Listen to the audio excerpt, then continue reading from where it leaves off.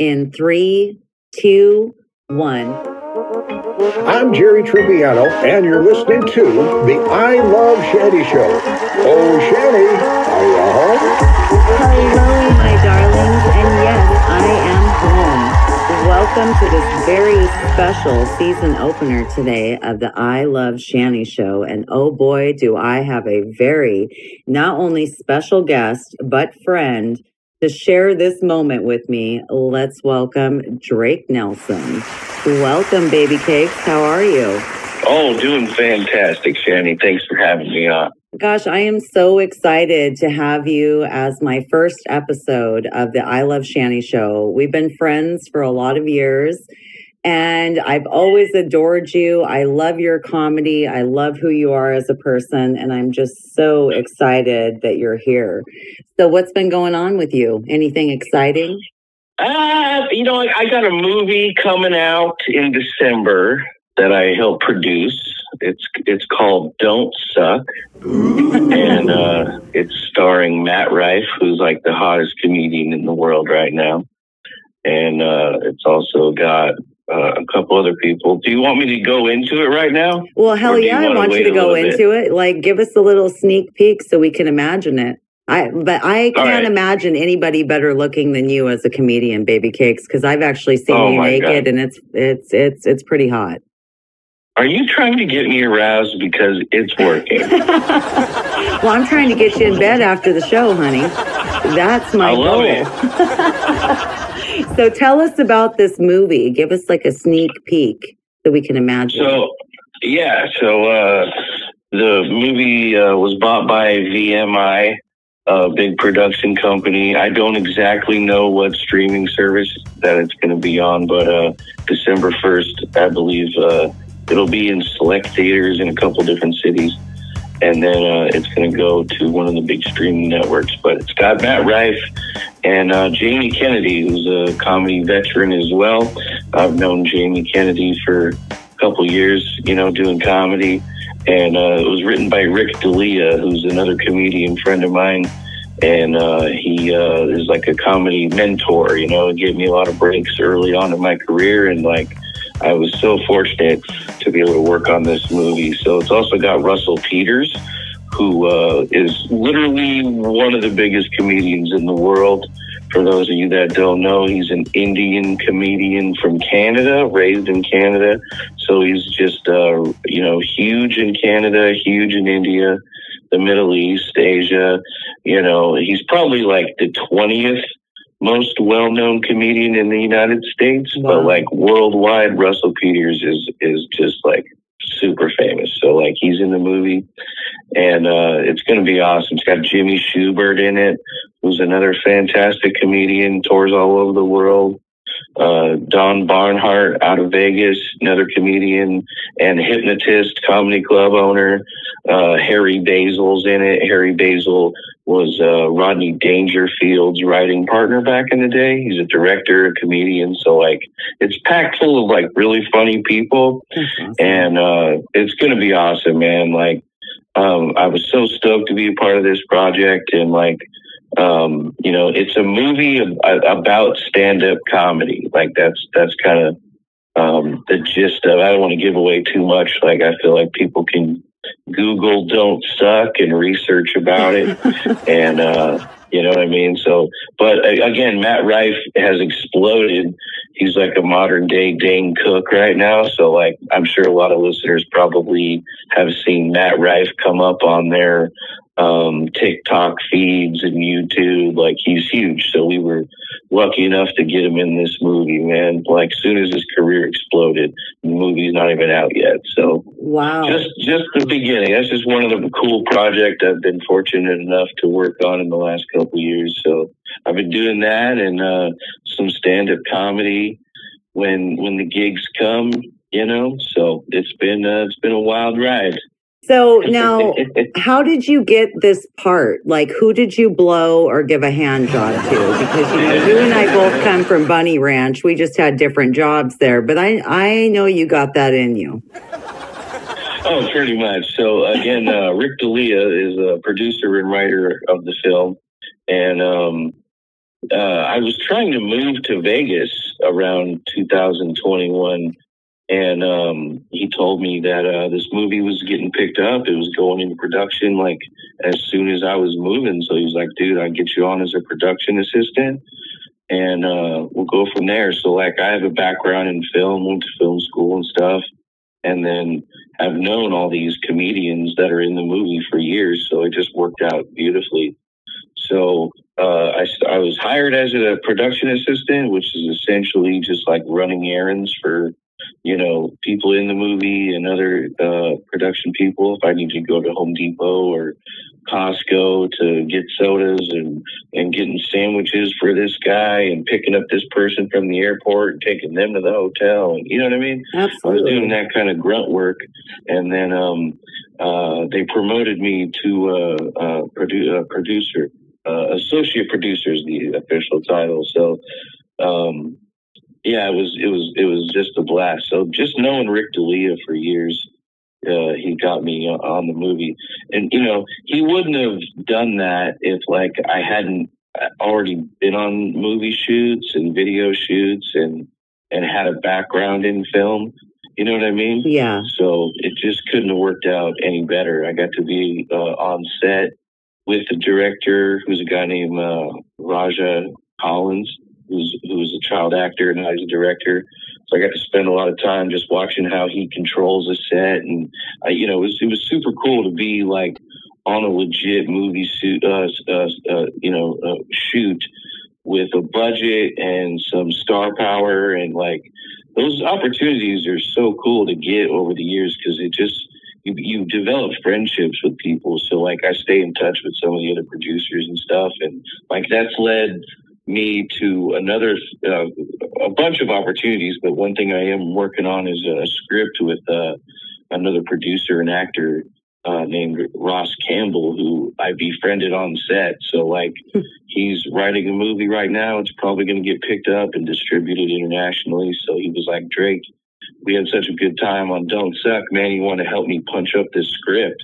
And punch up, I don't know if you know this, Shanny, but punch up is like adding jokes, right? Oh, cool. So, like, there's been comedians like Patton Oswalt who's done punch up. So basically, like, he'll get a script and then he'll go through it and he'll just add like jokes. You know what I mean? Yeah. So I'm working on that right now with Ross, and that was just like one of 50 things that I've got just from being on that set. You know what I mean? That's really awesome. Just a tremendous opportunity, So let me ask you this, do you see yourself continuing forth and maybe, in the next 10 years, like, pursuing the movie business? And, you've done the comedy side and you're an amazing comedian. I know you're an amazing cinematographer. You used to run the Bunny Ranch podcast and you're such a professional, nice person. I believe would be, somebody who definitely stands out in the movie industry because of, who you are. So do you see that career growing for you?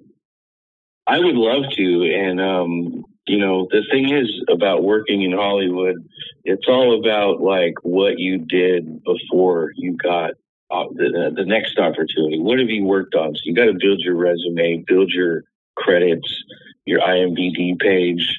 You know what I mean? So now that I'm starting to develop that, it's like LinkedIn. So like if you're applying for a job, they're going to go to your LinkedIn or whatever and see if you're legit. So now I'm getting these credits. It helps every time you meet somebody new.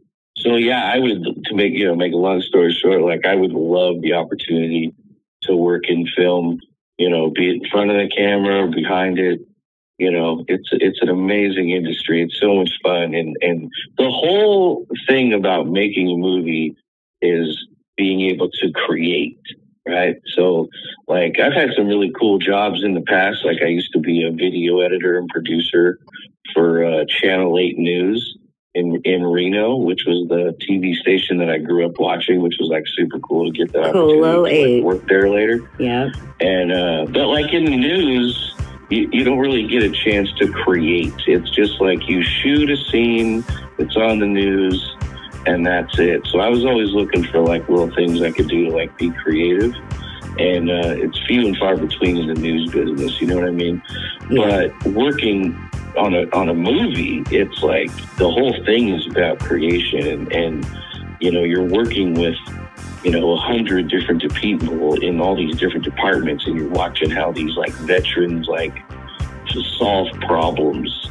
And you got your lighting crew and your camera crew and your directors and your production people, and it's just so cool that like everybody's on the same page. Everybody's had a background in film, and they're lovers of cinema. So like, not only are you like working with movie buffs, you're creating something that, if like once a movie is made and distributed, especially now, it's just out there. You just forever have like this little pocket of time that you created. You know what I mean? There's something really cool about that. That's really I know it's awesome. A long, drawn-out answer, and I'm pretty high right now. But yeah, if I can not have to work a regular 9 to 5 like everybody else, like I think that's the ultimate goal for anybody. You know what I mean?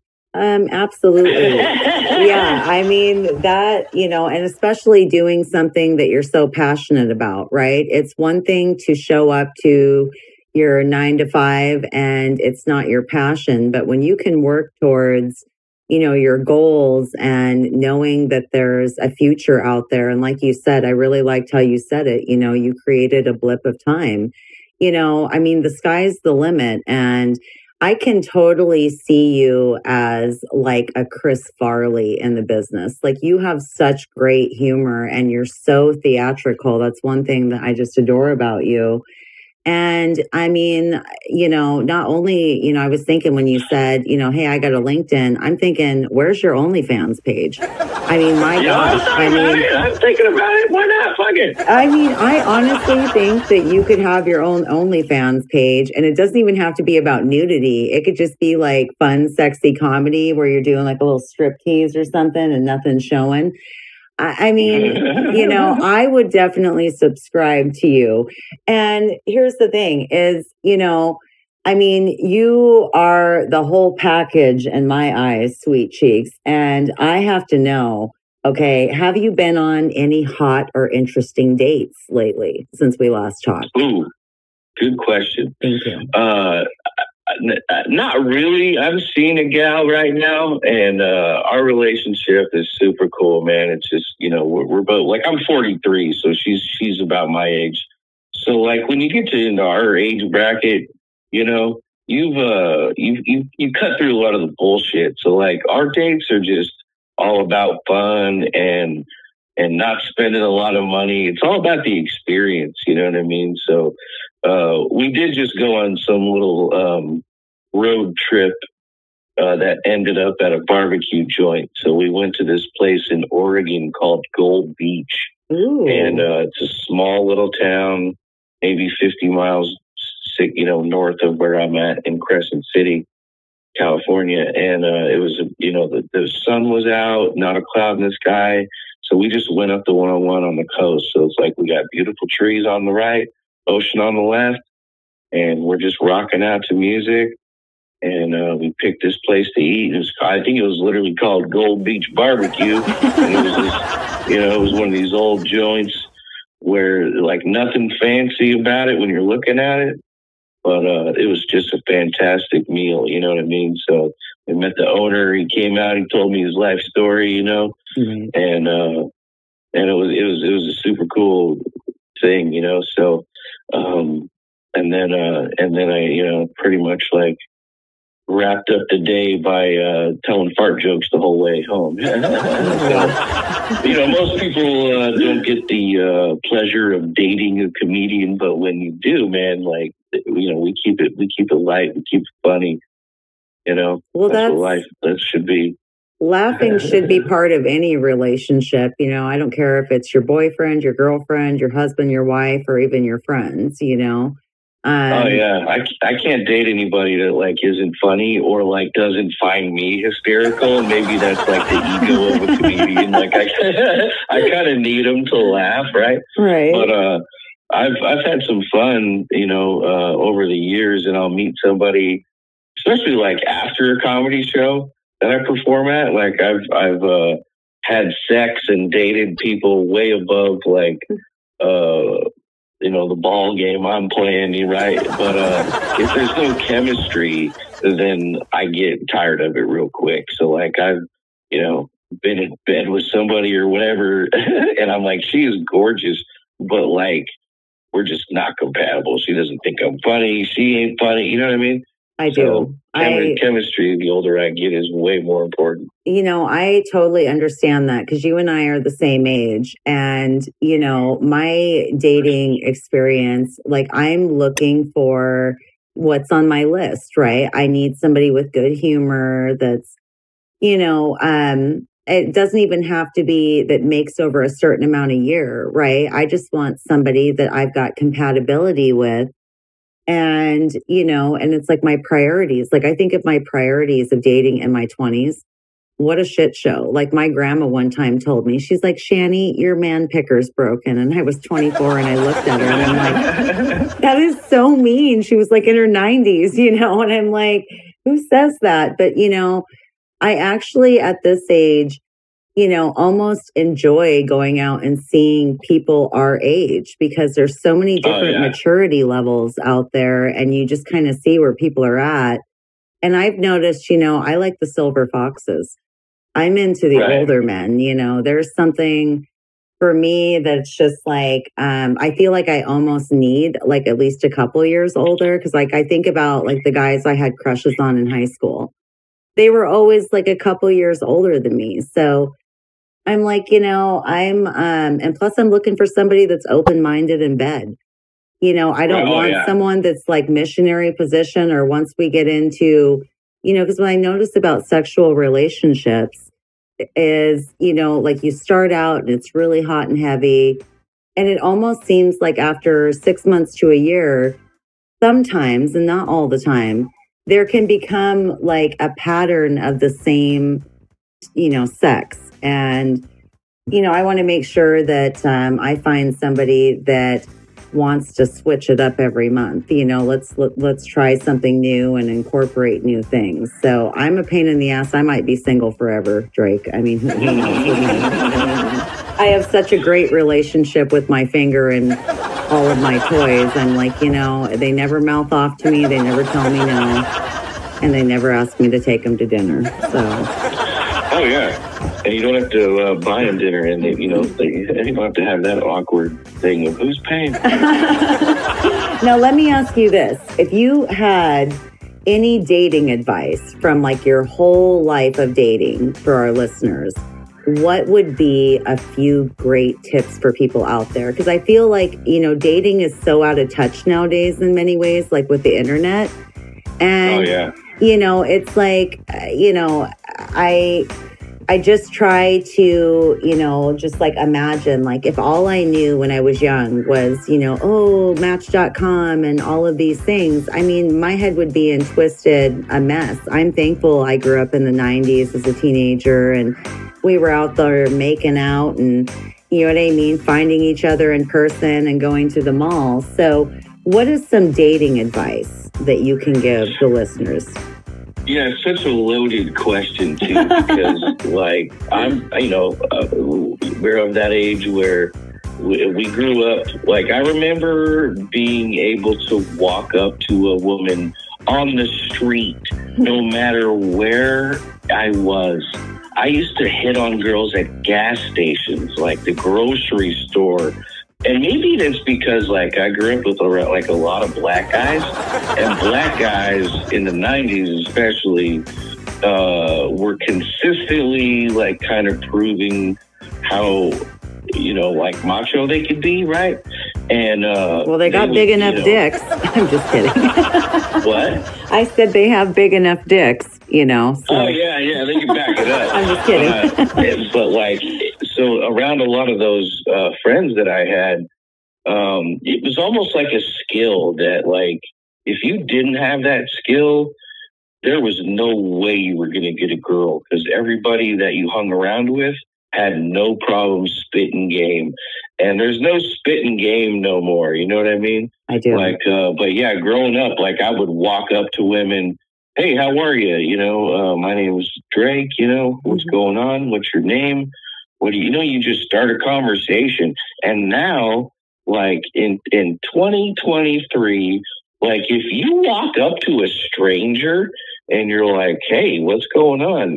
Like it's so creepy. You know what I mean? I do. So, it's completely changed. So like what would be like, especially with the changes nowadays, like if we have a listener out there, like, I mean, would it just be to go old school and just walk up to somebody at a gas station and say hello, even though it's awkward? I feel like if we can break this created weird invisible wall of awkwardness. I mean, in the 90s, it was so great just taking the chance of walking up to somebody. And like you said, it feels so awkward nowadays. And oh, yeah.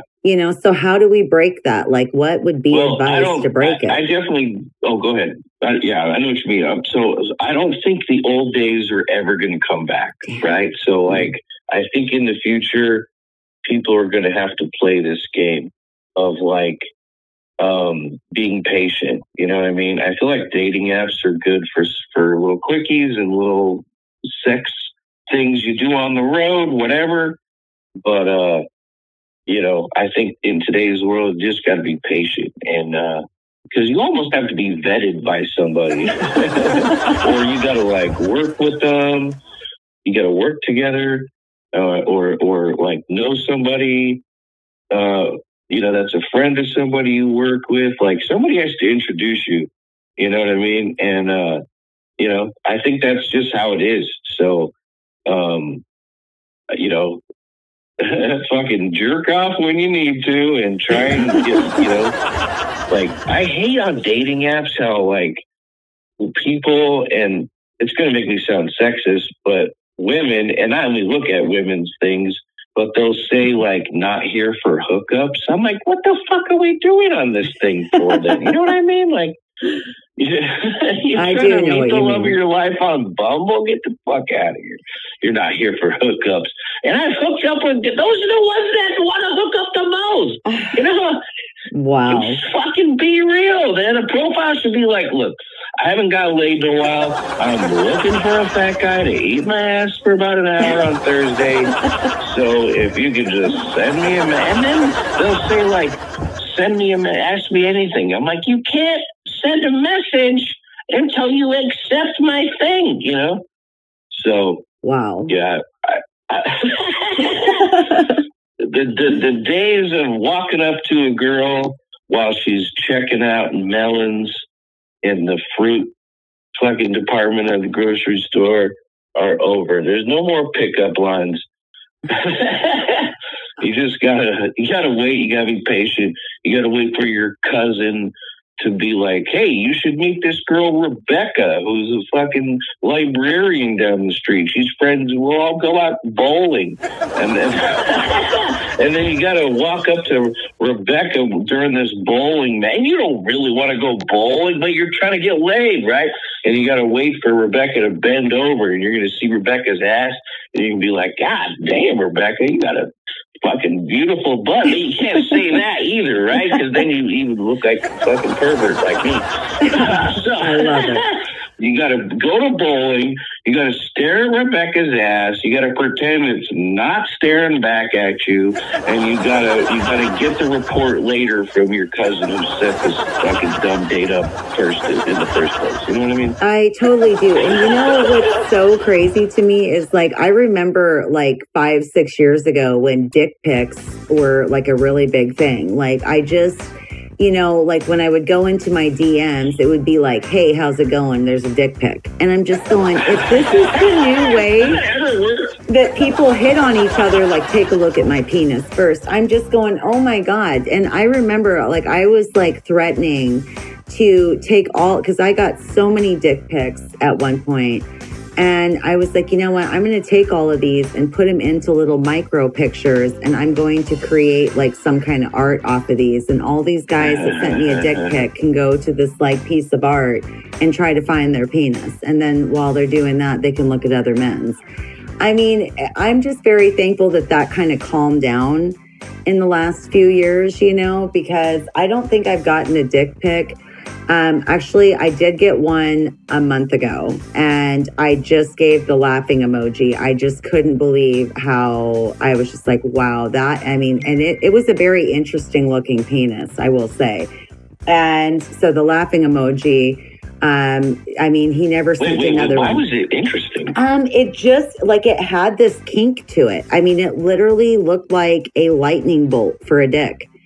And I was like, wow. Like it was all crooked and stuff? Yeah, it looked like a lightning bolt. And I mean, you know, working at Bunny, you know, I've inspected a lot of penises. I've played with a lot of penises, you know, and I thought I had seen it all to this picture. Now, could it have been photoshopped? Maybe, but I just don't know of anybody unless you know of guys who Photoshop their dick. And if they do, I want to hear about it right now.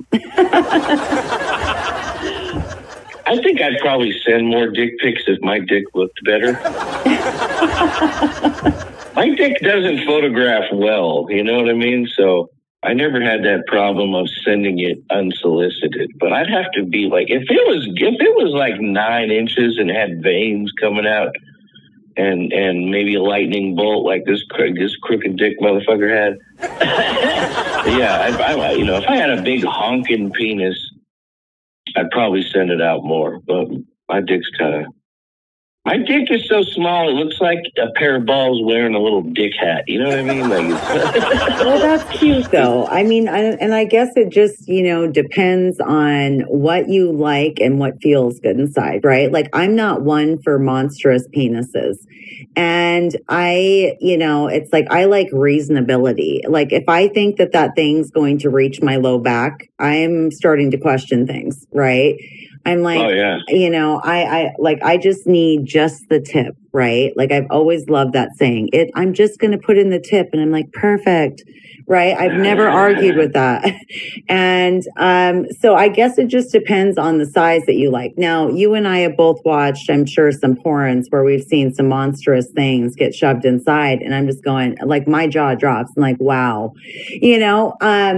But I tend to like the smaller or teeny weeny or average size weenie for myself. So all I can say is if you wrapped a red bow around your penis, it would be the gift that kept on giving for me forever. So I just wanted to say. Oh, good, because I'm not packing much. So we would get along great. I absolutely love it. So now, what are your plans in the new year? I mean, do you have a lot of comedy shows coming up? Have you been touring comedy? I mean, like, what's going on with the comedy clubs over in California and the Nevada area? Do you have anything planned for 2024? I got a couple, just some small shows. So in November, I'm headlining in Medford, Oregon. Oh, nice. And then January, February, I'm going to be in Washington, and then another gig in Oregon. And then I got nothing else for comedy. So then I'm waiting on a few like writing projects like I was talking about earlier. And then yeah, that's officially. So eventually I get back to Reno and Las Vegas and maybe LA. And then, so I have a day job right now too, Shanny. So it's one of these amazing jobs that like I've been so fortunate to get that allows me to like still be a comedian and still go on the road and shit. It's super cool. So I'm working for a casino here in Crescent City, and I book the entertainment, you know what I mean? So I'm booking bands, I'm booking comedians, excuse me, and any forms of entertainment. So like it's super cool to be on the other side and pay entertainers out and being able to talk to them about gigs and routing them and getting them up there and showing them how beautiful here it is in Crescent City. So that's what's cool about that job is like they like me, they like having a comedian in entertainment, and I can hit the road whenever I want. So yeah, if my agent can start booking me some gigs, that would be fantastic. I'll be there. Yeah, I mean, and I would love to see your comedy live someday. I just know how funny you are, like off the stage.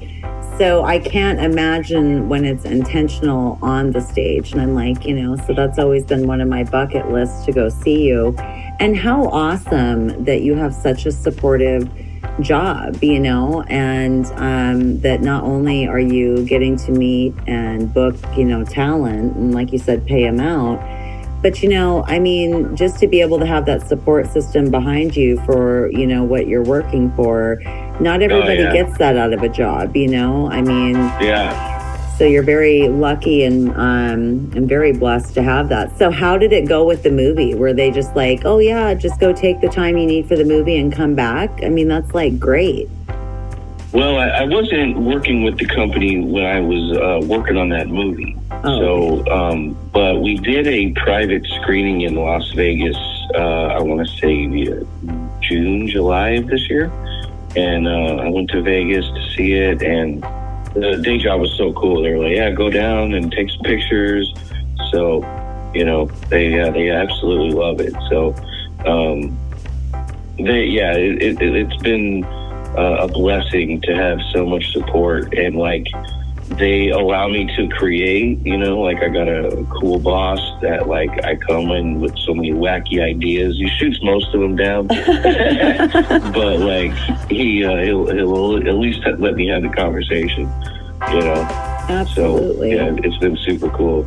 So yeah, I'm just kind of waiting on a few irons that are in the fire and playing the waiting game. And I'm 2 blocks from the beach up here in Crescent City.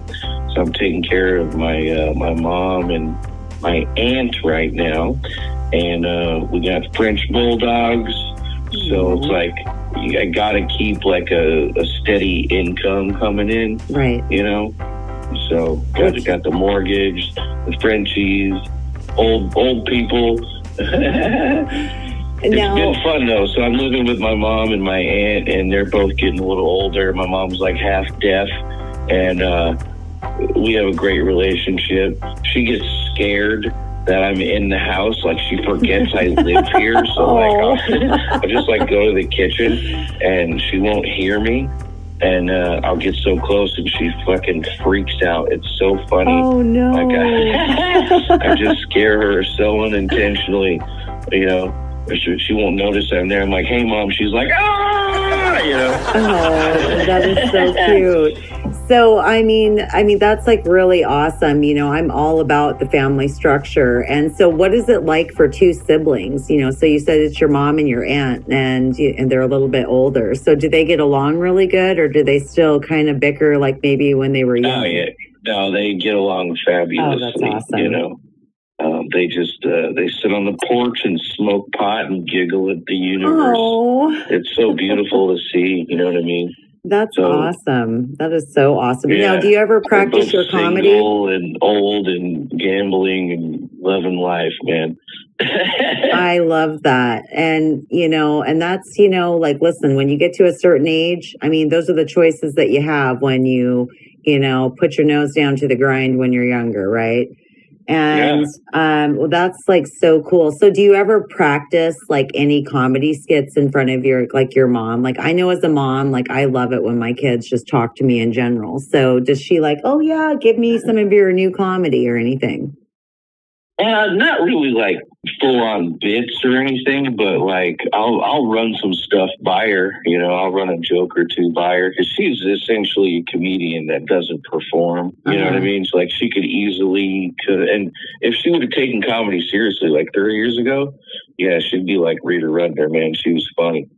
So like I know if she laughs at whatever immature bullshit that I come up with, that it's going to be funny, because she's got a tremendous sense of humor. Well, that's awesome. Okay. And then like I'll bring her to shows too, and she has a blast, and I'll be saying the dirtiest, nastiest jokes, and she's horse laughing. Oh my gosh, that's so cute. That is so cute. Okay, so I'm going to put you here on the spot. So for 60 seconds, I'm going to have you do and see if you can come up with an on-the-spot comedy skit. Okay. So give me a topic at least. Okay, so topic we will say lingerie or something sexy. Lingerie, all right, go. Okay, so 60-second comedy skit from you. Okay, so we will start out. I will start out the sentence of, I went to the lingerie store and this man walked up to me and go. Oh, I don't have like a punchline for that setup. I knew this wasn't going to work to 60 seconds of something funny. All right, okay, we'll keep the clock going. This counts, by the way, me complaining about the format. So lingerie is not that funny of a topic, but I tell you what, man, I'm so excited when I'm with somebody and they say that they have lingerie, because it's like wrapping a present. You know what I mean? Like the pussy is the present. So like, you know, that's the end goal here. So, you know, it all kind of looks the same to me. And really, I just want to rip it off. I don't want to like damage it, but I don't have the appreciation for lingerie that some men do. And maybe it's because like when I used to jerk off, I didn't like the clothes. I want to see just genitals in my face, you know. Like I like the effort, but I'm just as impressed with like a butt plug. You know what I mean? Like I've been seeing a lot of videos of like just women walking around with butt plugs on,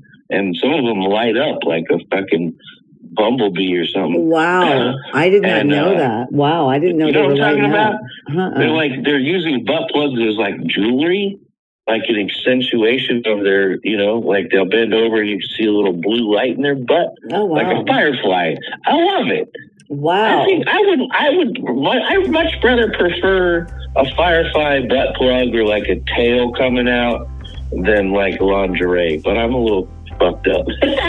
You know, I think it just gets in the way sometimes, and it's so expensive. Like when you go into Victoria's Secret or Fredericks of Hollywood, you know, these outfits go for, you know, like the crappy ones that you're like, oh, okay, I'll look so in that, go for like $35 on up.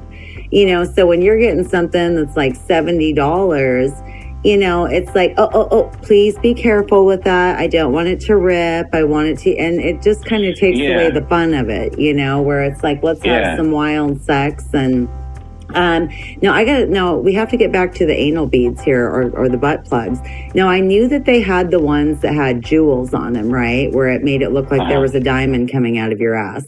But I had no clue. I wonder what the purpose of having them light up is. I mean, I wonder if it's like for some crazy sex game in the dark or something that we're just. I mean, it would look amazing in the dark. Oh yeah, you know, like come and find me. You know, like literally come. Yeah, play hide and seek. Oh, absolutely. Well, I got to say, for that 60 seconds of putting you on the spot, I'm impressed and I'm very satisfied. Like, not a lot of things satisfy me in 60 seconds, and you did a very good job. So thank you. I appreciate it. So, like, I mean, let me ask you this. So, in the future with you, let's just say that, you know, you end up being this big Hollywood, you know, director type of individual, which I could see you being.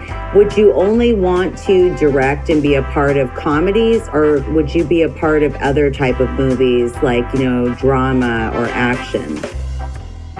Oh, I'd love to do it all. You know, I feel like comedians have some of the best grasp on drama than most people give them credit for. So, like, I would love to do it all. I think before I fell in love with stand-up, I had fallen in love with movies. So, I mean, growing up in the 80s and 90s, 2000s, like, I'm a fan of every genre. I'm not like a huge horror fan. It's not that I don't respect it. I just prefer like more real topics, I guess. Yeah. So, I like the feeling, but like my favorite is like action and comedy and real stories. gangsters, but some of the horror movies, they're so kind of supernatural and like not realistic at all. I agree. So, but to answer your question, like, yeah, I would dabble in like every genre. I can name 50 action movies and 50 comedy movies, and that like I would love to make. That's you know so what awesome. I mean? So, yeah, and directing, I love being able to like see this vision from beginning to end, and kind of manufacturing this universe with all these people, these creative individuals that are like putting, it's beautiful. Movie making in cinema is so fucking amazing if you think about it.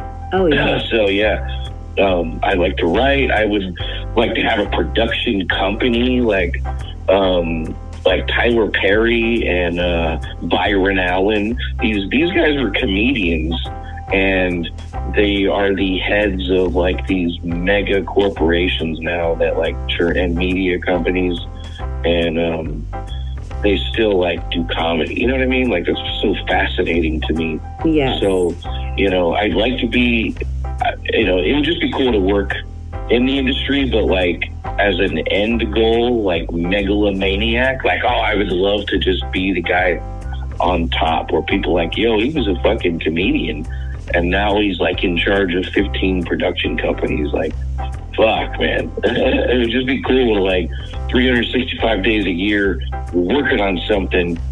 You got 20 different TV shows in production, and this one's getting sold, and this one's in pre-production, and this one's in post-production, and this one's casting. You got to fly to this city and help these guys cast it. You know what I mean? It's so exciting to me.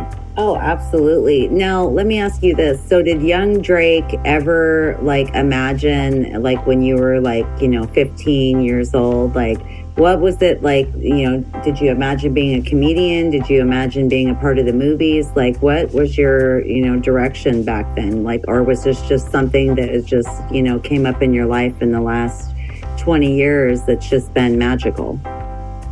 I've always had like unrealistic goals and a viewpoint of life. Like I never wanted to like stay in line like everybody else. I always wanted to. It's unrealistic fucking fantasies. So like right out of high school, excuse me, like I had thoughts of being a professional athlete. Like I was so athletic, football, baseball, basketball, that I knew that like I could go to the NFL or the NBA or whatever if I would just focus on that one thing. But like I think I have undiagnosed ADHD, so I want to do everything, right? So my first love out of high school was professional wrestling. So like I could have walked on easily on any college in the country as a football player, but like wrestling was so hot and I was such a fan in the 90s that was my first love. So, to finance dreams, you always have to work. So I'd always have to work, and it would just be cool. Like I always get like cool jobs supporting my dream. So like my entire 20s was chasing the professional wrestling industry. So like I relocated to LA at like 21, started researching wrestling schools. During that time, I got a cool job again, trying to finance this dream. And I was doing security in Hollywood for movie premieres and shit. So I'm like opening limo doors for Steven Spielberg and Quentin Tarantino and Brad Pitt and whoever, I was at the Fast and the Furious premiere, like all kinds of cool shit in around 2000. And then, figuring out how I can make it in wrestling. So that ate up like my entire 20s was like my wrestling career. So like I relocated to Northern California, started training with this company. I trained for a year and then wrestled a couple matches, or I would manage some guy for a while or whatever. And then while I'm doing that, I'm like going to college and learning how to, edit and shoot and stuff. So like it's just been one thing after the other that's been like creative and fun. You know, I haven't had to have many like ditch digging jobs and shit. Well, that's good. And I mean, I met you at the Bunny Ranch, so like I'll fast forward to that briefly, real quick. So now, when I met you, I was about 34, right in there. Been doing comedy a couple of years, and I met this comedian named Richard Hunter. Did you ever work with Richard Hunter? Yeah, I love Richard Hunter. And you know, he not only did I work with him at the Bunny Ranch, but when I left the Bunny Ranch and went down to the Love Ranch South, he was basically, is what we had a nickname for him down there. He was like the assistant pimp, but we felt like he was way nicer. I mean, Richard had like a calmness and yet a funniness about him. And I absolutely just loved him, and him and his little white Prius. I've been in trouble in that Prius so many times. Richard's hard to forget. Yeah, I love Richard. I have a huge respect for that guy. And he was super cool and funny. So I knew him for, I want to say like a year before I found out he was working at the Bunny Ranch. And then come to find out like he's doing the podcast and the video shows and stuff. And I was looking at it, and it was basic stuff. Like he didn't have a background in it, but he was tech savvy enough to like get in trouble. You know what I mean? Mm-hmm. So I looked at his stuff and I was like, everything he was putting out, I knew I could do a better job, and I knew that like he was busy with other shit. So I was, you know, I figured out a way to show some examples of what he was already doing so he could show it to Dennis Hoff. Mm-hmm. And I made Dennis Hoff like an audition tape, you know what I mean? So it was like a minute long, basically just like, hey, here's what you do. I can do it better. I'll make you more money. You know what I mean? And he loved it. Yeah, you say more money to a pimp, he's all about it. You know what I mean? More money. Right. But so stand-up comedy led me to the Bunny Ranch. You know, Dennis was a huge comedy fan, and he liked having a comedian work for him, and again was like supportive of me pursuing it and shit. Mm-hmm. And then he never got in the way of my creativity. So like my video shit, he just loved it. You know, he saw my vision and let me create, and I shot all over that place. So, but yeah, so like, you know, I went from professional wrestling right into comedy, and throughout both like careers, I've had jobs that like support that. It's just been, I can't, you know, believe the luck I've had. Oh, absolutely. And I mean, what a blessing that is. Now, I have to ask you, what is wrestling school like? You know, like I think of like a college campus, and like what happens at wrestling school? That's an excellent question. So I'll give you the rundown of what wrestling school is like. Okay, thank you. Pain. Like, wrestling school is basically learning how to condition your body to take the punishment that professional wrestling dishes out. Wow. So you basically learn, it's like going to any other school that's like a trade school, and you're basically learning how to do basic stuff with any wrestler out there. So you're taught like a one style for the most part, and you know, which is basically telling a story with your body, right? Mm-hmm. And conditioning it, you know, to take the punishment. And by the way, so like when you take a bump in the middle of the wrestling ring, that's about the same inertia as like a car crash. You know what I mean? Like you ever get in like a fender bender? Yeah. And you're like, oh, I'm sore. Like the body's not meant to, you know, to fall down the way that like wrestling teaches you. So, you know, you learn how to bump and fall and not hurt your opponent. And then, you know, you learn a lot of basic stuff. And then, you know, like a lot of jobs, they just throw you out there and you kind of figure it out. You know, you'll get it after your trainer kind of says that you're ready. Then, you know, kind of have some street cred, you know? Right. Then you start taking bookings for $25 a match, or if that, you know?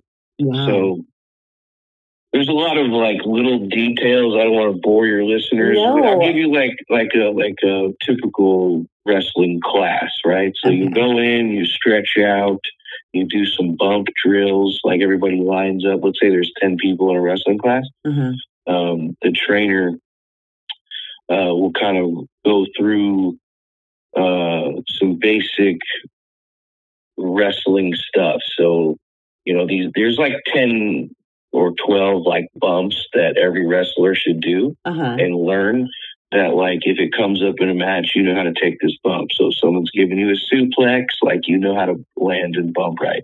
If someone's giving you a body slam, you know how to take it and not kill yourself. You know what I mean? Wow. So and then you'll do these little bump drills, and that's just kind of get the blood flowing, get the sweat going a little bit, and that's probably a half hour in. Take a little water break, and then the trainer kind of will take 2 people and bring them in and kind of like walk them through some different scenarios. You know what I mean? And he'll say, all right, you know, you're backed up into the corner. The baby face, which is the good guy, is hitting you, you know, break his momentum, and then go for a slam, and then go for a cover. You know, he'll do these like little drills. You know what I mean? Yeah. So then you do these drills for a while, and then after everybody kind of goes through different drill scenarios, then you like do like kind of fake matches. You know what I mean? Yeah. So the thing about the wrestling business is everybody's real supportive of each other, and everybody's really respectful. The business is built on respect. So, cool. You know, like, you guys are all hurting yourselves and telling a story with your bodies, but there's this irreverent sense of brotherhood in this environment. So, you know, that's one thing I really miss about the wrestling business is that, like, you always have like 30 or 40 friends at this wrestling company that you're involved. You know what I mean? Like, it's a great bonding experience, and you're trusting these people to catch you when you're coming off the top rope or whatever. So, like, you're putting your life in their hands, and then vice versa.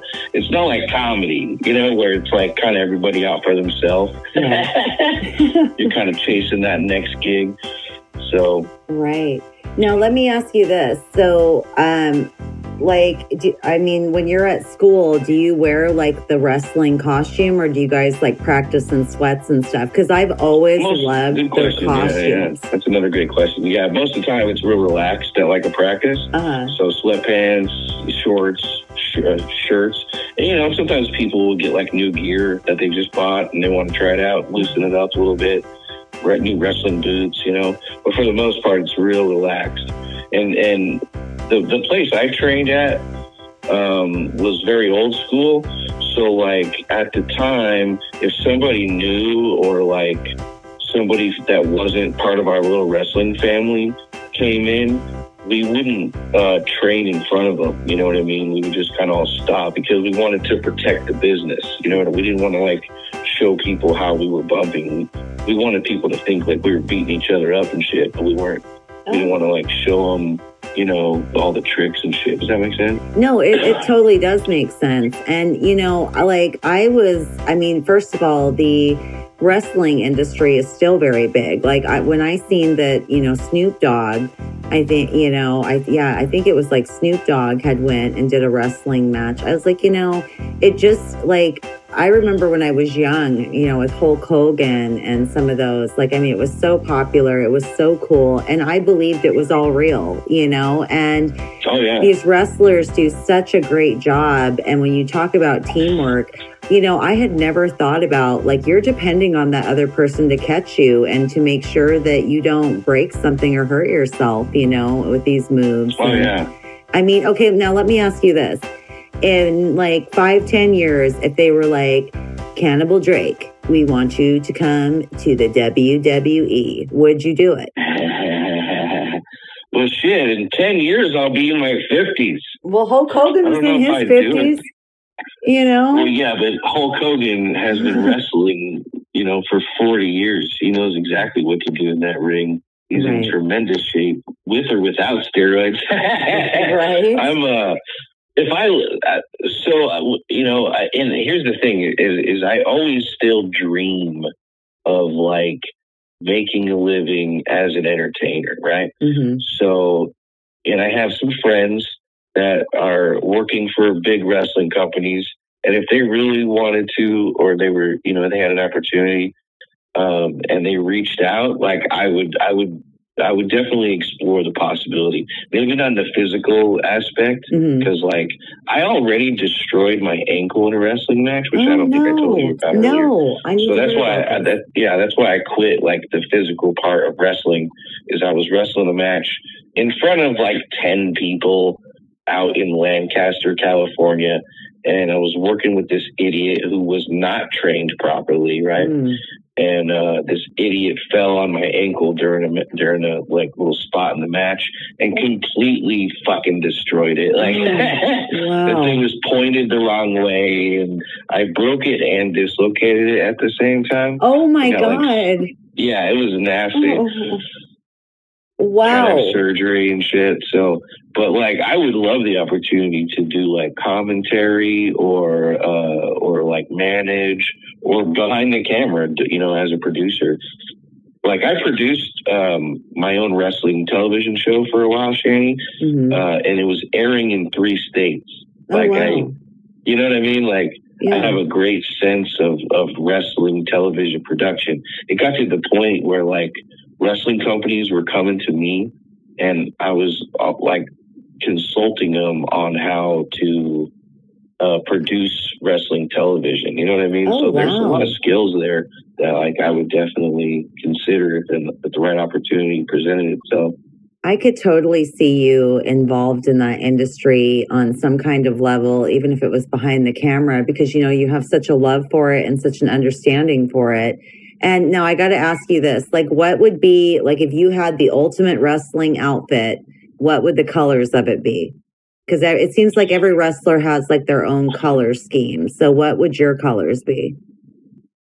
That's a great question. I would probably, because I was a huge fan, and they say this tells a lot about your personality, of like, I like some of the bad guys, right? So I'm like a nice guy in real life, and I like a lot of the bad guys. So one of my favorites in the 90s was Mick Foley, Mankind, and he wore like a brown singlet, like a brown mask on, and he was dark and twisted. So like if I had the opportunity, I would wrestle as like a demonic kind of like bad guy. You know what I mean? So black colors, kind of evil. That's kind of my ideal bad guy scenario. I like when stuff's easy. So like when a guy walks out and you just know he's a bad guy, like I like that shit. I do too. I always liked that wrestler, The Undertaker. Because he was another favorite of mine too. I mean, he would come out and then his hair would be in his face, and like he looked like he was already pre-sweating and hadn't even stepped into the ring. And I was like, and he just like he really had that feeling of this guy is The Undertaker. So I was just like, wow, but I can totally see like wanting to be like one of the, naughty characters, and something a little bit more dark. I mean, I could totally see that with you. Now, I got to ask you. But they say again, like your kind of ideal wrestling persona is like opposite of how you are in real life. Right. Yeah. You know what I mean? Yeah, totally. I could totally see that. So I'm a big sweetheart. That's what I'm trying to say. You are a big sweetheart. Now, I got to ask you, would you wear a mask, or would you wear a hat, or would you just go with the costume and not worry about a mask or some kind of hat? I would experiment. I like the history of wrestling, so I love masks. I love it all. I like face paint. I like all that old school shit, sunglasses, biker helmets. I love it. You know what I mean? Like I would do anything, That's awesome. Now I got to ask you, so where can people like find you so they can keep up with you and like everything you're doing? Do you got a website, social medias? I mean, is there like a glory hole on Sunset Avenue they can find you in and talk to you? Oh, that would be nice. If there was, yeah, go to that glory hole on Sunset Avenue. I'll be there from 3 to 4. That'd be fun. I had a website for a while, but websites are passé now. No one uses websites anymore, do they? Well, I mean, I got one for iloveshannyshow.com and... Well, you're professional. Thank you, honey. I mean, I appreciate that because, I want to be able to post the links where people can find my guests on my website. And they can go right to you, and it's like, and be able to check you out. Like, I mean, I've got a lot of listeners that are in the Los Angeles area. And so, and you're right in their neck of the woods. So, I want people to be able to locate you. Hopefully you don't get a stalker, but, I mean, I'm at least hoping for a fan or a blowjob. A stalker. Ooh. That would be nice. What would you do with a stalker? Applications. Like, if you had a stalker and you knew it, and the stalker was, like, decent looking, like, would you have fun with it? Or would you just be like, oh, my gosh, I'm, like, freaked out right now. I have a stalker. I'd try and fuck him at least once. Oh, and then see what happens. I think that would be a cool, marriage story. How'd you guys meet? Oh, he was my stalker. And then we just started fucking and then got married. You never hear that story. No. I would be the first that was like, hey, I had this woman. She was a stalker. And I didn't want anything to do with it. And she threatened to suck my dick. So I let her. And now we're married with 4 kids. Honestly, I think you have to write like some kind of movie about that. Because that right there would be like a really different premise, Ooh, here's a good premise. Maybe I'll write this, and if this movie gets made, I'm going to be pissed.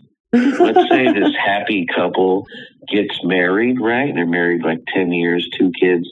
And then like one of them finds out that their other one was their stalker, and they had no idea.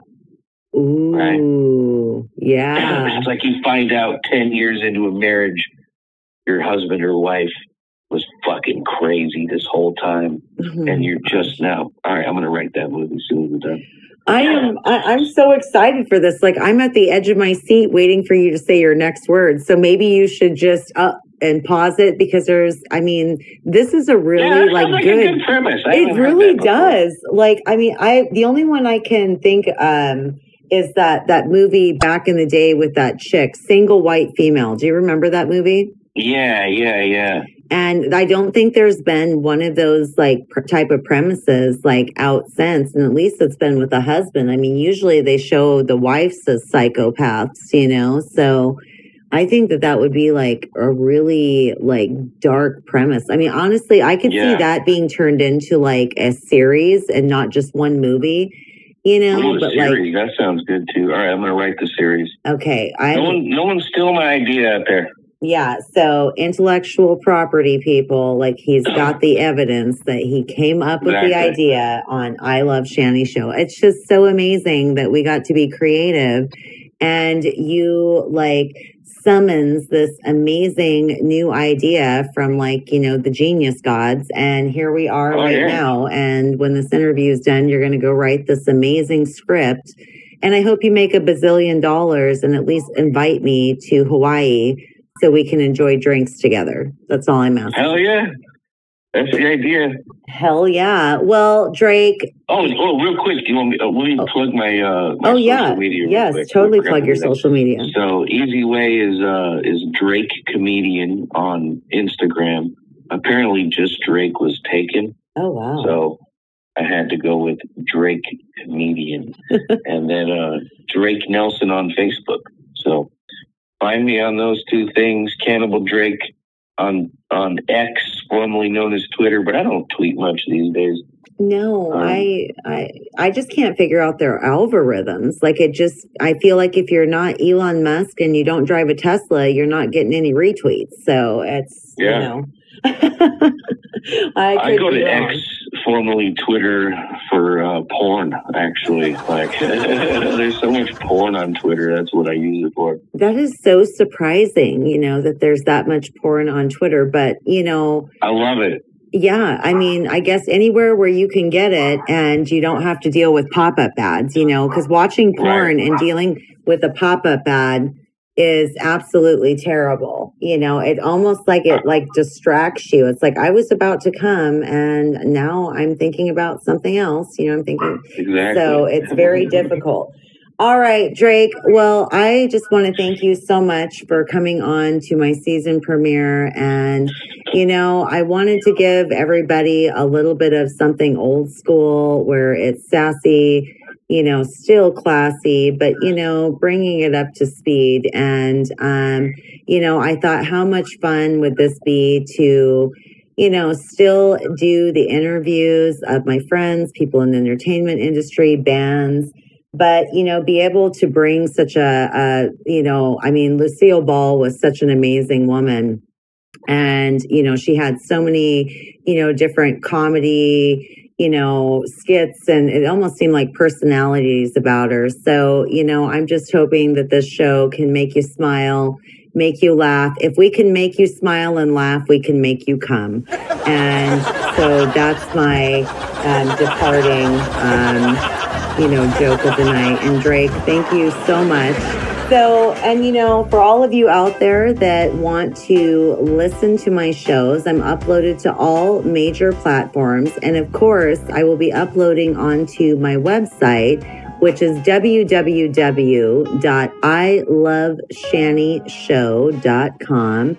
And yeah, check for updates and what guests are coming. And Drake, I will be posting your links up on the website. So all they have to do is go there and click on you. And listen, I hope you come back on the show. And of course, we'll always keep in touch. And for all of my listeners out there, thank you.